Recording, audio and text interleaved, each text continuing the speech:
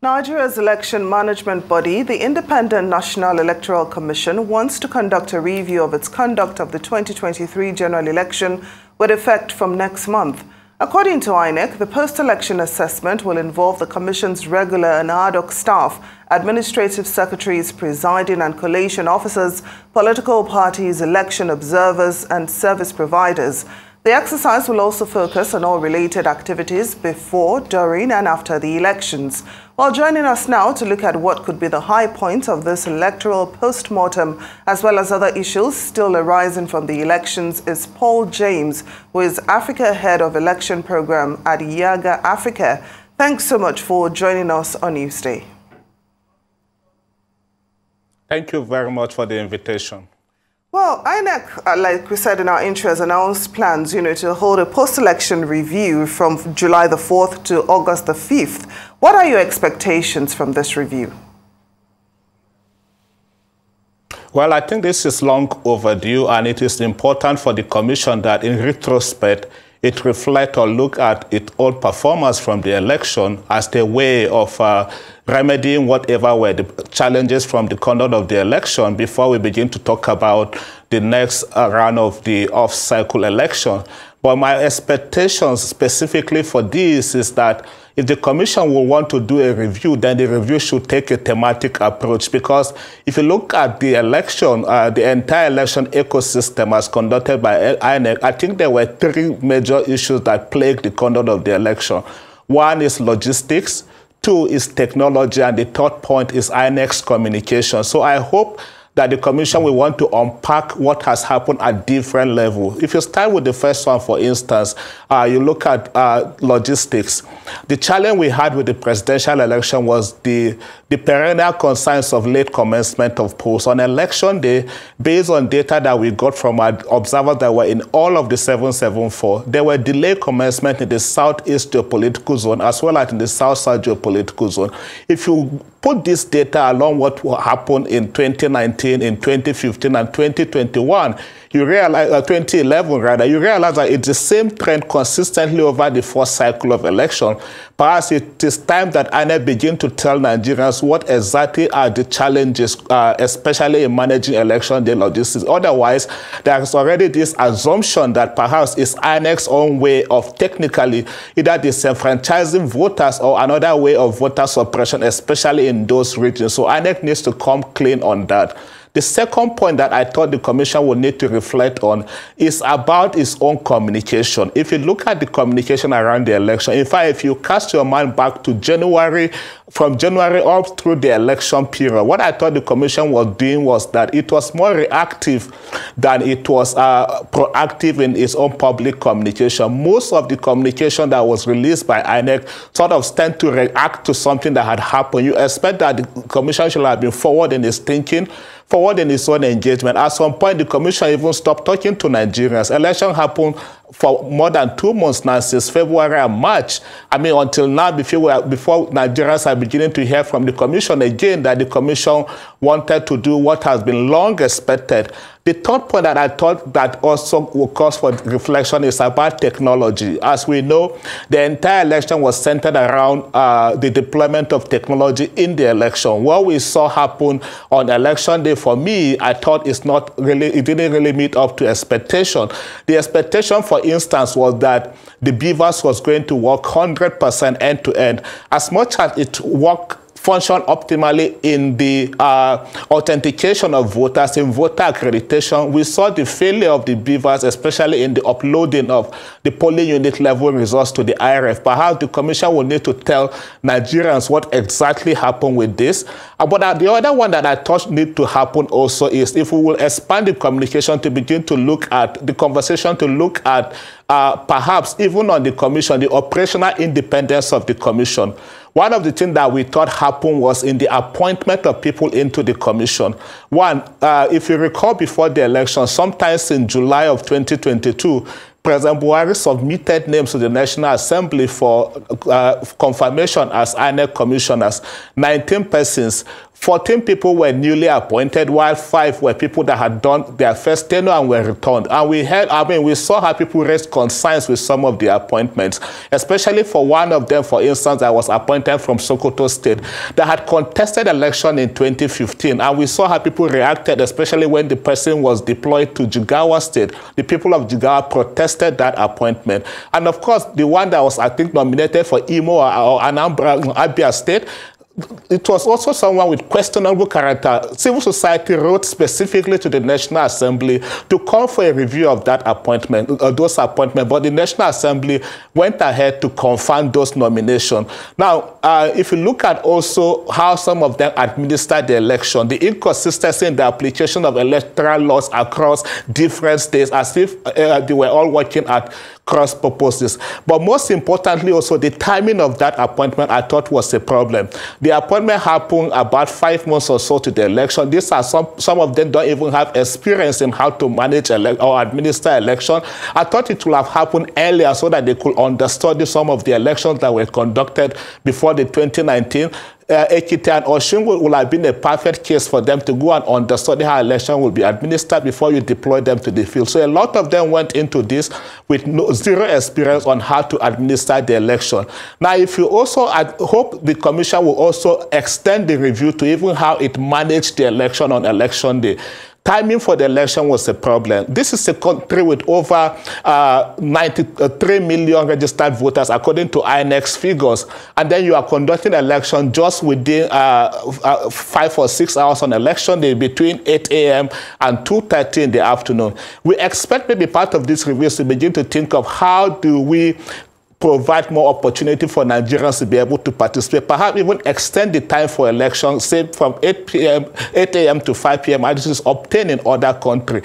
Oftentimes, you see the commission go out to other countries for peer learning and all of that. You begin to wonder, how are we even applying some of these ideas or some of these things that we pick from other countries? Many observer groups, so many even other election commissions came to Nigeria to understudy the 2020 election. I think, I sincerely wouldn't know what exactly will be the good aspects of this election that some of them took back to their country. So I think it is important that this reflection meeting happen. And while it is important to review all processes in order to see how to better implement it the next time around, with this review from INEC, how can they better implement some of the issues and some of the strategies that are highlighted in the review? And I ask that because there will be a 4-year time gap between now and the next elections. It seems that a lot gets lost in the time. We get distracted by all the other things that are going on in our country. What is Yaga Africa and all the others that are doing hard work on your side, what are they prepared to do to remind folks at INEC that it's important to implement these changes come the time of the next elections in 4 years, rather than just to present a very well thought out document for right now? I quite agree with you that we should move away from this episodic engagement of the election. Election is a cycle. Our election is an activity and not an event. And then you oftentimes hear the commission remind Nigerians about this, but when it comes to the implementation, you see a different approach. What I have observed with most of the election in Nigeria is that there is always the urgency to just finish from this cycle and move on to the other or to the next cycle. I mean, I was impressed that I didn't hear so much from the commission about preparation for Imo, for Bayelsa, and for Kogi election. I know that will happen. I know that may also be happening in the background. But like I had mentioned, you expect to hear first in retrospect, what happened from the presidential election? What were the lessons to learn from that election? And how do we take them forward? Those 3 elections that are coming towards the end of the year will give us a perfect opportunity to begin to implement whatever will have been the recommendation from these stakeholders. Now, I think what is also important as part of the reflection is to begin to see from the engagement in 2023, what were the recommendations by stakeholders that the commission take on board, so that it doesn't just become a routine practice that we just do from this, we move on to the next one. You see beautiful recommendations, especially from stakeholders that are engaging the process, but most times the implementation is the problem. For instance, if you look at the deployment of technology, what we expect was that will have been that we should have a timeline for the testing of technology before they are deployed for the election. This technology that was deployed, the beavers, the last batch of the beavers were deployed to the country, to the states on the 3rd of January. Between the 4th and the 11th of January, the commission did field tests of the beavers. But how many Nigerians knew this? Because there was no information. When some of us approached the commission said it was that routine internal process. For me, I thought we would have managed expectations from them so that if there were concerns or challenges, Nigerians would have known how better to approach the election. This is the first time that technology is deployed on a massive scale. I thought there would have been a proper crisis communication about how to engage the process. But I also hope that lessons have been learned, that before we go into the next cycle of election, there will be enough time to test this technology. If you recall, for the 2023 election, the testing happened barely 20 days before the election when the commission decided to do mock exercise in only about 318 polling units on the 4th of February, just 20 days before the election. Now, whatever will have been the challenges from the mock exercise, I don't think there will have been ample time for the commission to be able to have rectified the issues before they go into the 2023 election. So I'm hoping that between now and IMO, we've got about 5 or 6 months ahead of us, that once this review is conducted, whatever were the concerns from technology, importantly, that the commission will solve whatever were the issues before we move forward. One other concern that has been plaguing the election is the concern around the quality of the voter register. I don't believe, as I sit here, that we have 93 million Nigerians on the voters register. And also, when you think that election is conducted based on the number of persons on the register, if we want to begin to talk about the cost of election and how to reduce costs in going forward, perhaps we need to begin to talk about how to get a clean register. I don't know when, since we started this dispensation, since the 2011 election, where we had the first clean registration, that we had about 74 million that were captured. I don't know when the commission had done any audit of the register. So I think it is important that as part of the review also, that the commission begin to talk about audit of the register. If possible, subject it even to external auditors to audit the register. If you go to countries like Kenya, for instance, I saw the commission there when the presidential election happened on August 9th of 2022.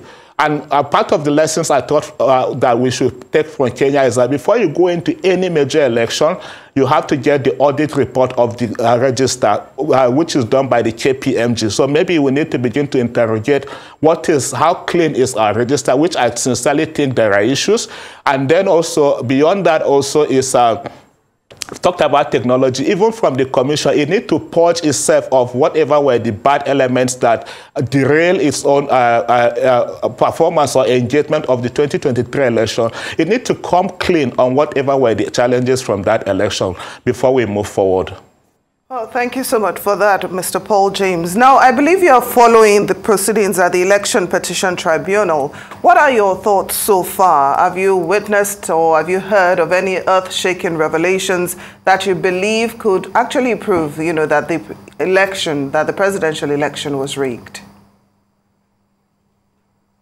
Well, I mean, it might be too early to conclude on that. I know the court is still in session, and then for us as Observer Group, we had raised concerns about locations where we saw infraction. For instance, if you go to the Yaga Africa report on the presidential election, we flagged Imo and Rivers State as places where we thought there was manipulation of votes. What we saw in the, Rivers State, for instance, was that vote for one party was taken and was allocated to another party. Because if you compare what was at the polling unit against what was submitted on the INEC result viewing portal on the IRF, you see a lot of discrepancies, a lot of differences. So we hope the court will act based on that. One of the parties have actually approached us for our report to help them in their litigation, which we shared with them. So I wouldn't want to preempt what the court will do. We are following events in the court closely. some of those things that have come up at the moment are very damning. We hope to see how the commission will redeem itself in the court, especially because we need to regain the confidence of the people in the ability of the commission to manage our elections going forward. But most importantly also, that the judiciary will do what is right by the people. As we all will continue to say, all eyes are on the judiciary at the moment. Paul James of Yaga Africa, head of elections programs, thank you so much for this discussion this afternoon.